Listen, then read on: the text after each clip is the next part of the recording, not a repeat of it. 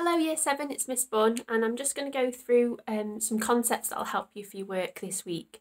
So food chains and food webs, and I'm going to explain some of it to you and introduce some of the key terms that you're going to be using as well. So hopefully you can watch this video and it'll help you out with those tasks. Okay, so first of all, a food chain, and I'm going to start off with some grass. So some grass is there first of all in my food chain.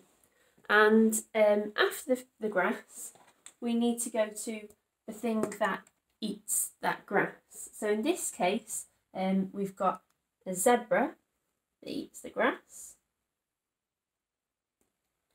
And then something that eats the zebra is the lion. Okay, so really sort of nice, easy, standard food chain.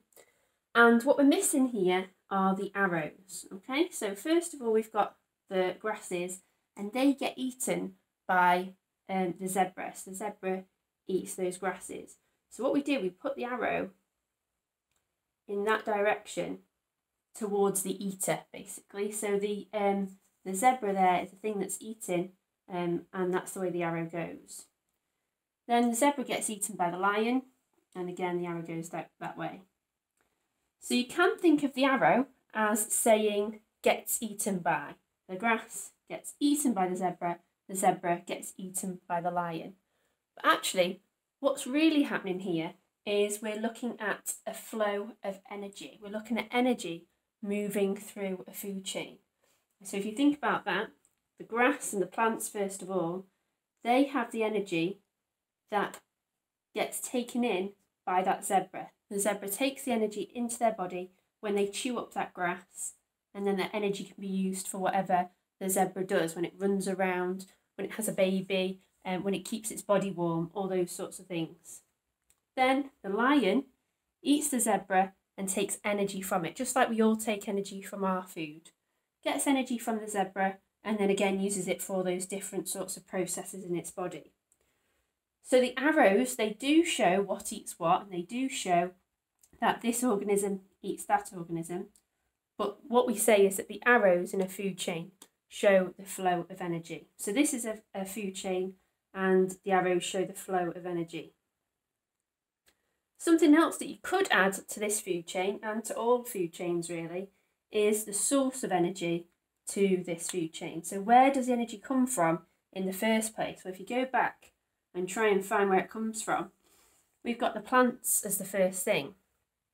All the food chains that you'll see, certainly in Year 7, all the food chains that you'll see, they will all start with a plant.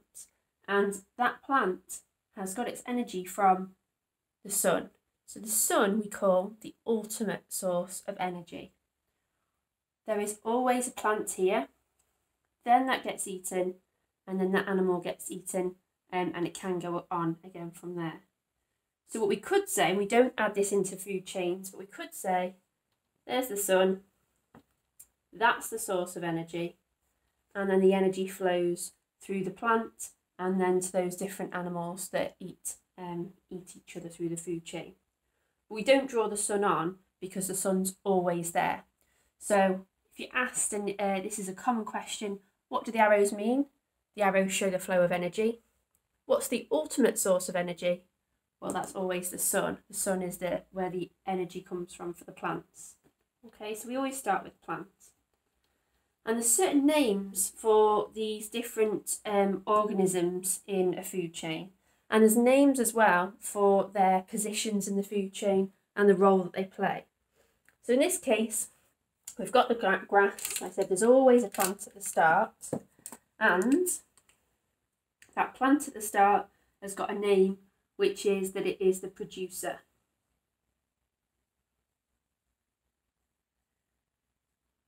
So although the energy comes from the sun's obviously not here on Earth. What brings the energy here on Earth and puts it into the food chain is the plant. So we call that the producer because it's like it produces the energy for the food chain. It converts it from light into a chemical energy, if you've done the energy topic. So we have the producer first of all. Then the next one along is called a consumer. And if you think of a consumer, if you've heard that word used, just in normal everyday life. Consume is to eat something, to consume, or sometimes like shopping is called consuming. So consuming is to take something on and to have something. So actually this is the producer, and everything after that will be a consumer, because they're all eating. This one's not eating, it's getting energy from the sun. They're all eating, they're all consuming and consumers. So we have the producer and then the consumers. And just like with primary school, secondary school, those words mean primary is like the first, secondary is the second. We have a primary consumer and a secondary consumer, so I'll put those in as well. So primary,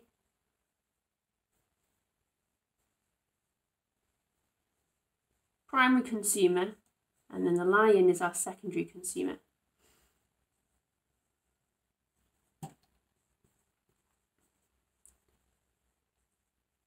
We know that nothing eats a lion. Certainly nothing will chase and kill and catch a lion to eat it.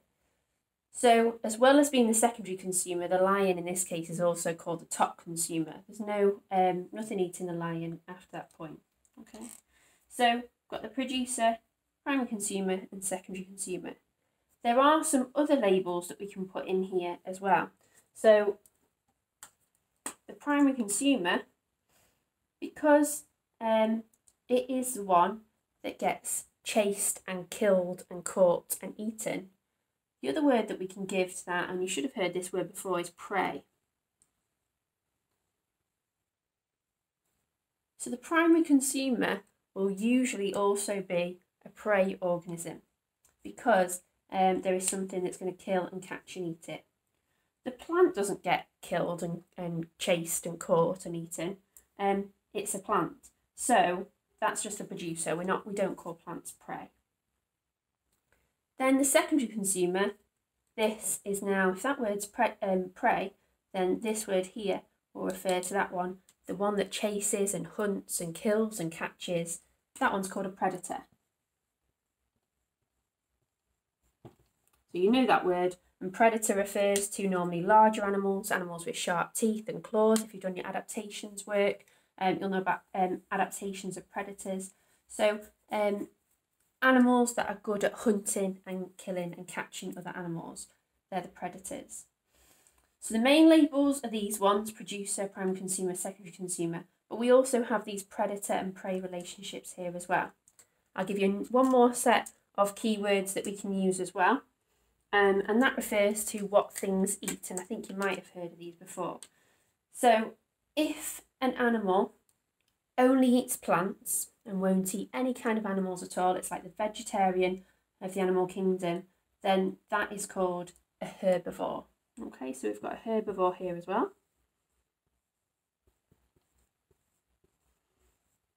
And I would be asking you now, if we were in class, can you guess what the word is for ones that just only eat meat? They don't eat plants, and that you might know some of this, some of you, is carnivore. So this lion wouldn't see a nice tree with a nice bit of fruit on and decide to start chomping on that. It's a carnivore, it eats meat.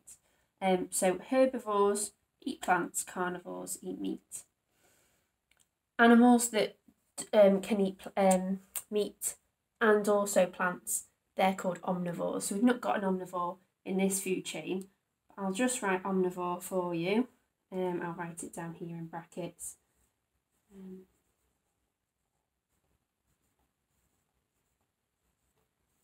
So they're the ones that will eat plants and animals, okay? I'm an omnivore and lots of you will be too. So the main points from this are that you always start with a plant, and that plant is called a producer. And then something will eat that plant, take energy from it, and the energy is flowing through the food chain, and we show this by the arrows. Then that is the primary consumer, the first one to eat, the first one that's eating the producer is called a primary consumer. And then when you go to something that eats a primary consumer, it's called a secondary consumer. The energy moves through the food chain, and then the last one is also called the top consumer. The source of energy for all this is the sun, because producers can convert light energy into chemical energy that can be eaten and passed on through a food chain. So we use these words for producer, primary consumer and secondary consumer tell us what stage of the food chain we're at. Okay, that's what they tell us.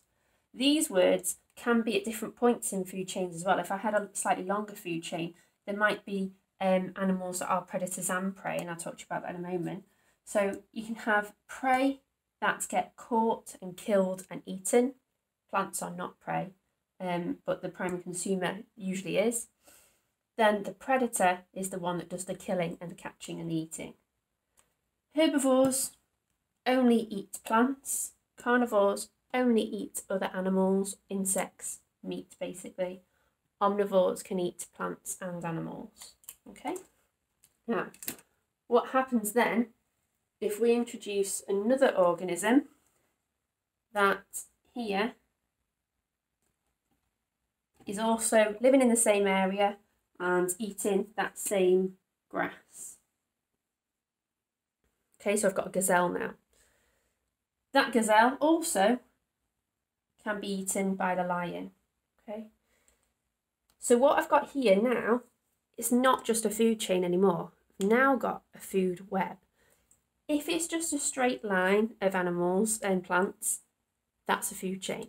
But I've introduced now a second branch of this, and so now I've started to make it into a food web. With food chains, we write them across the page.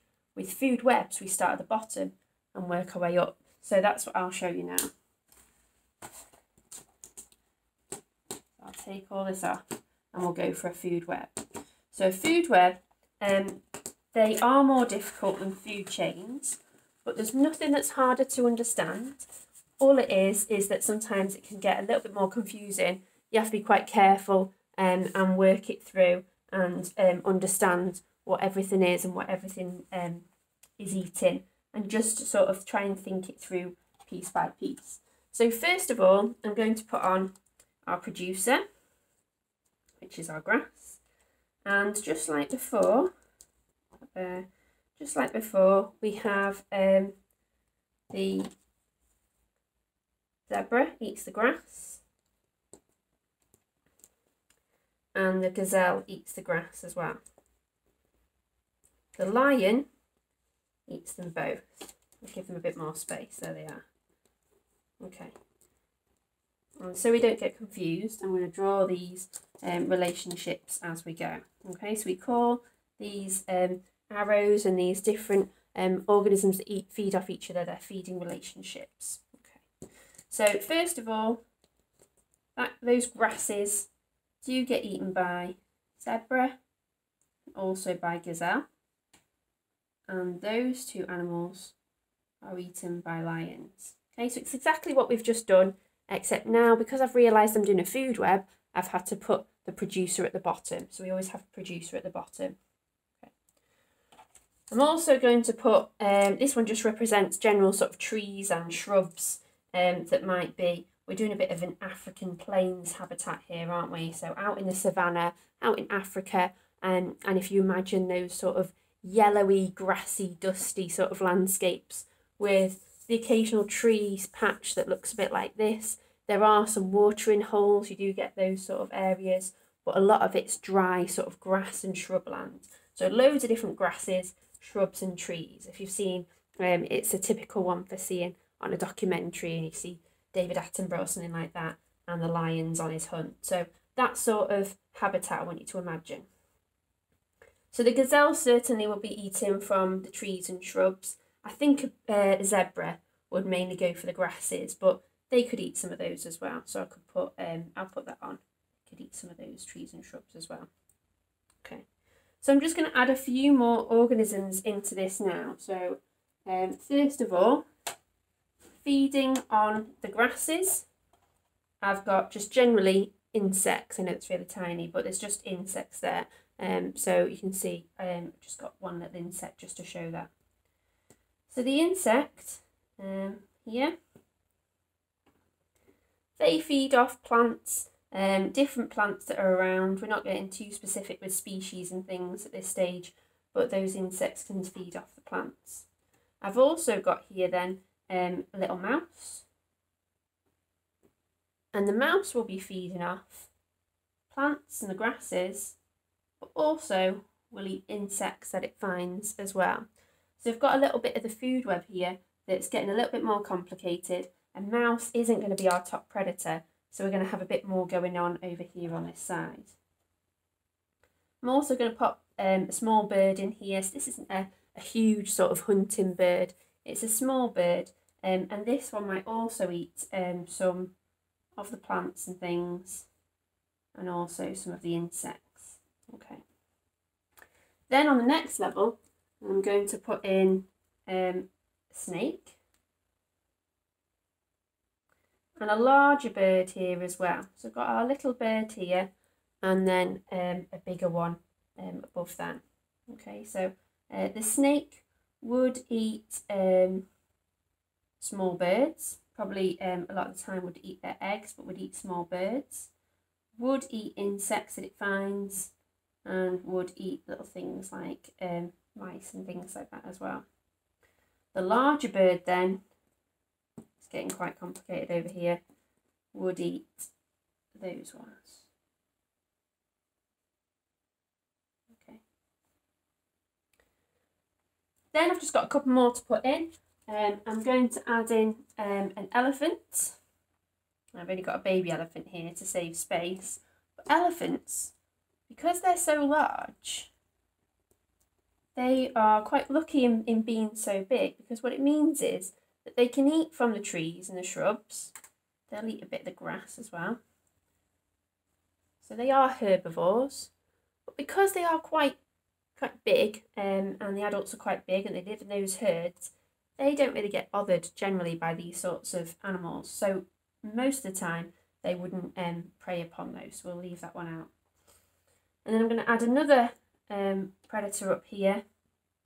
So this one's a cheetah, and the cheetah is going to eat the zebra and the gazelle.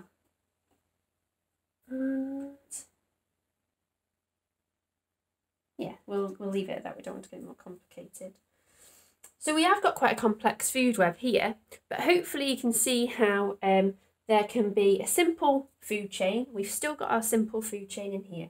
Grass, a zebra, and then a lion. So that's our food chain. But in any kind of habitat, there are lots of animals and lots of plants that have all different feeding relationships and will relate to each other in that way. So we have herbivores, always at the bottom of our food web. Sorry, not herbivores. Producers, always at the bottom of our food web. So producers there to start it off. They take their energy from the sun, and the arrows show the way that that energy from the sun, which has been converted in those plants, can then flow through those other animals. So let's try and find, first of all, the primary consumers. And I'm just going to, in red, right here, primary consumer.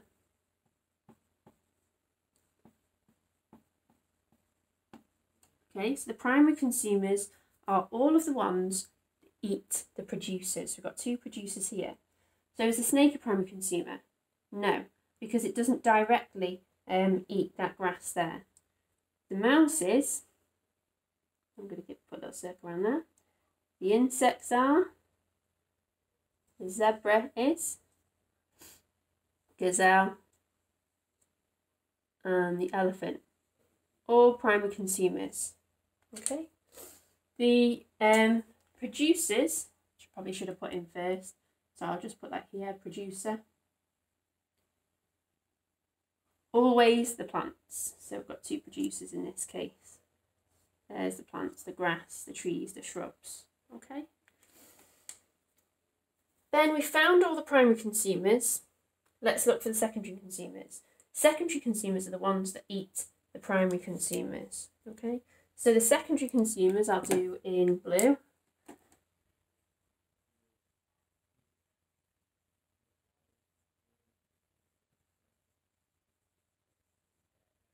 Okay, so anything that's going to eat those primary. So we've got a secondary consumer, a snake, got this small bird here, the cheetah, the lion. Okay, now it might be that if the cheetah had a chance, it would get hold of this larger bird and would eat that. That seems like it could happen. But with these food webs and food chains, when you're doing questions, when you're doing tasks about them, you don't have to know this information. You don't have to try and think, oh, what eats what. They will tell you the information. So in this case, I'm not sure if a cheetah might eat some of these other things here. And what I'm going to do, I'm just going to leave that for now. But you would, we don't want to make this one too complicated, but you would be given that sort of information. So don't start pondering and thinking, oh, will that eat that or not? You don't have to worry about that, okay? Then we've actually got primary, secondary. The third one is called a tertiary consumer. We've actually got a tertiary consumer here. I wouldn't really say that this is a top consumer more than these other two, because they are definitely sort of large predators in the area. It's just the way that these sort of smaller food chains here have worked out, that there's lots of stages. If you had to pick out a food chain within this food web, so sometimes questions say that, to pick out a food chain, start with the producer and then just follow the arrows. So I could go tree, gazelle, cheetah, or I could go grass, insect, small bird, large bird, or I could say grass, zebra, cheetah. It doesn't matter. If you're asked to pick out a food chain within that food web, you just follow it through. Okay. So last thing is just to have a look at some predator and prey relationships. And we've got one here that I wanted to show you before. So the producers are at the bottom. The primary consumers are not predators of those plants. Plants don't run away, so they are prey. All of those ones are prey. Oh, sorry, apart from the elephant. So the elephant's the only one that's not prey, because I said that generally they don't get bothered because they're so large. So that's a primary consumer, but it's not prey. No one's eaten it. These ones are all prey because they all get eaten, and these ones are all predators because they go and catch and kill. We could also call the snake a predator and a prey. So some organisms, particularly if they're secondary consumers, can be predators and prey because they're chased and killed by some, and they will chase and kill others. Okay, so I hope that's helpful. I hope it's not too much information. But even if you just pick out most of that, or as much of that as you can, then that'll help you and work through your tasks and look at the other resources as well. Just remember, the sun provides the energy. It's always a plant at the start. Food chain goes across, the food web goes upwards, and it's basically saying what eats what, but the arrows do show the flow of energy, and you've got these key words to use and to remember as well.